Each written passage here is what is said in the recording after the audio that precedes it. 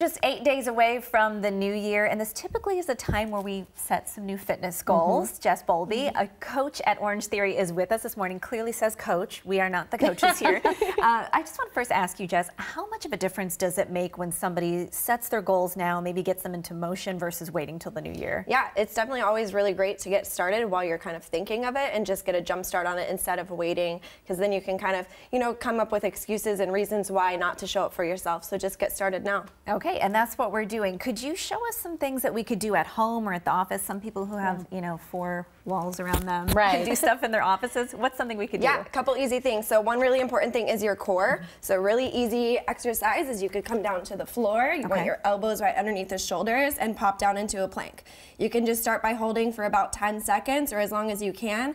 And then as you continue, you're just going to be able to hold it for longer and longer, building up those core muscles, which are great for everyday life. Okay, and we brought out a chair because you have some other things that folks can try as well. Yeah. Because, Ashley, this is your first weekend, I want you to have the experience. Okay, so you want to show us first? Yeah, absolutely. So another great one, we want to start working on those leg muscles. So we've got something called a tap squat. You're going to have the feet right there, tapping down to the bench. Okay. So you'll just tap just down. lightly touch. Just a light touch. To the seat. Yep. Okay. That seems easy enough. So you're just taking a seat. Just taking a seat. Just like this? Just a little tap. I like just that. a little tap. Perfect, and you're getting those quad muscles. And if you want to progress it, you can stagger your stance and focus on that leg closest to the chair.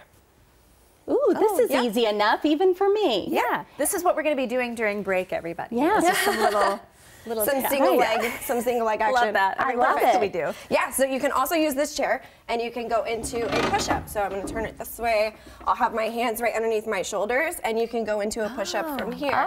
So using kind of an elevated surface helps a little bit more because you're getting that angle and you're not fully on the floor. So it's giving you kind of a way to work up to getting yourself to a push-up from the floor. Awesome. Yeah. And now when we're talking about showing up for yourself, there's other ways to get that accountability. Like if you have a workout partner or you join a class, tell us how important that could be in making a difference. Yeah, so it's great to have an accountability buddy or a coach to kind of keep you showing up for yourself.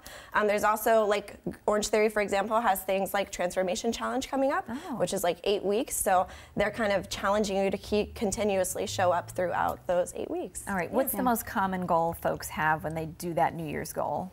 Ooh, so there's like either muscle gaining or like body fat percentage loss, which could be great goals. And the coach kind of coaches you through and shows you how you can accomplish that. All right, and it's overall fitness really is what should be your goal. Yeah. All right, Jess Bowlby with Orange Theory, thanks so much for being with us, and Happy New Year to all of your goals. We'll be right back after the break.